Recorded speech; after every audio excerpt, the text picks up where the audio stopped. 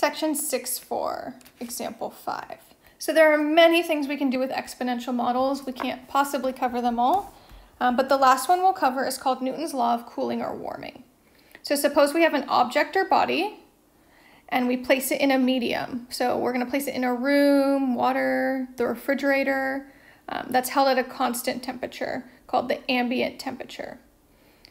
If the initial temperature of the object, T0, at the moment it's placed into the medium or the room, is greater than the ambient temperature, the object will cool.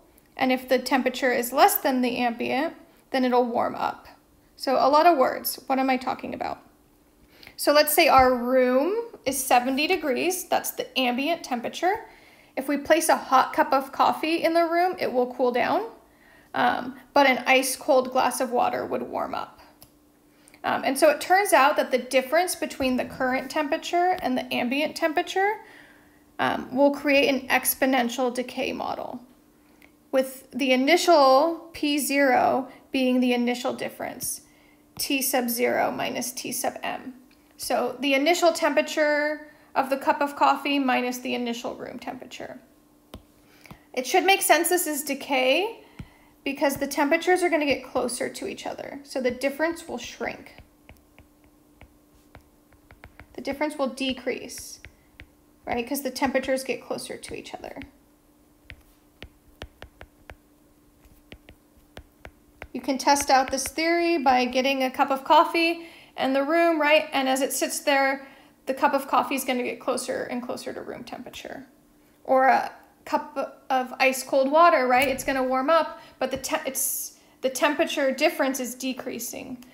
The cup of water is going to get closer and closer to room temperature. So that's why this is a decay model, because the difference is decaying. So it's a little bit different than what we've been doing, because we're finding the difference. But otherwise, it's an exponential model. So Newton's law of cooling tells us that the current difference is equal to the initial difference times e to the kt, where k is negative for exponential decay. So let's say we're baking a cake in example 5. We take the cake out of the oven where the temperature was 165. So that'll be my T0, the temperature that the cake started at. Initial temp of cake, where cake is my object. And we place it in the refrigerator that's 35 degrees. So that's my ambient temperature. This is my room or my medium, where we place the cake. And then we find out that after 10 minutes, the cake is 150 degrees, so that'll be important information in a second. And then we need to wait to place the frosting on. So we're waiting until the cake hits 70 degrees to add the frosting. So how long do we have to wait? So just like exponential models, we need to solve for the rate, solve for the decay rate.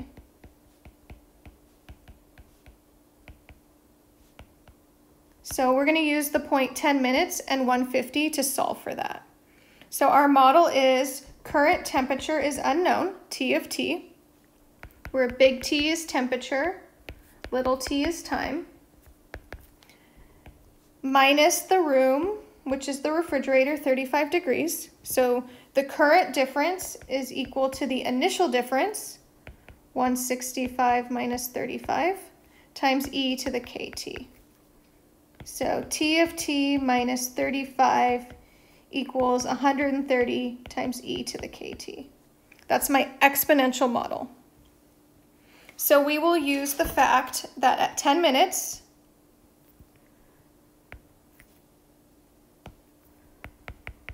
the temperature is 150. So T of 10 is 150 degrees. And we'll use this to solve for k, and then we can answer the final question. So 150 minus 35 equals 130 e to the k times 10. So let's solve for k. 150 minus 35 is 115. We'll divide both sides by 130 because we need to get the e all alone. I'm just going to go ahead and leave the fraction so I don't have to worry about rounding. So 115 times e to the k times 10. Now we can take the ln of both sides because the e is alone. Right, we don't have matching bases like we did in 6-3. Only really one side has an exponent, so ln of both sides will solve this. So ln of 115 over 130 equals ln of e to the k times 10. We've learned that ln and e cancel out. So we just get k times 10 on the right side. So we'll go ahead and divide by 10 to solve for k. This is my exact value of k, but we can go ahead and approximate. Just keep a lot of decimal places.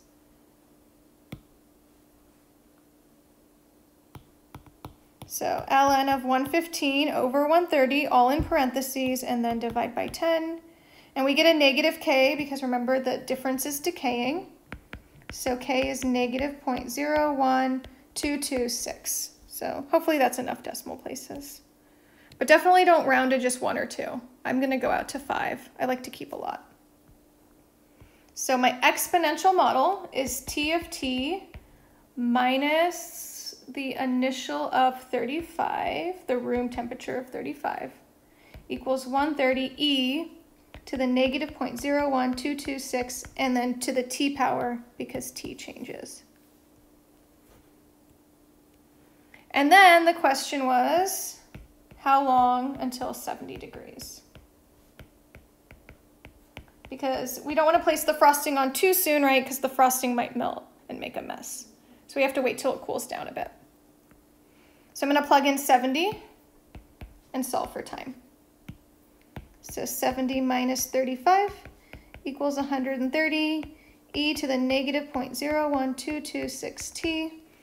And if you're feeling confident about solving, you should just stop the video and solve it. But if you still need to work with me, here we go. So I get 35 on the left side equals 130 e to the negative 0.01226 t. Hopefully it's starting to feel a little repetitive, a similar pattern every time. So we'll divide by 130 to get that e all alone. So 35 over 130 equals e to the negative 0.01226 t. And once the e is isolated, we'll go ahead and ln both sides. That's what's going to make the e cancel out. So ln of 35 over 130 equals negative 0.01226 t. And finally, the last step is to divide by negative 0.01226. And that will tell us how long. And so since we have an application, we want to use the calculator to get an estimate. So we'll do ln of 35 over 130 and parentheses divided by negative 0.01226. Enter, and we get about 107 minutes.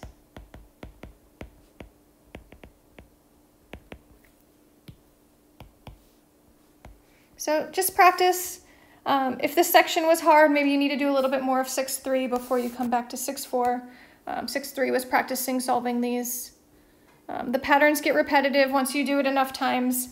It just takes a while to get there. So let me know if you have questions. Otherwise, just keep practicing.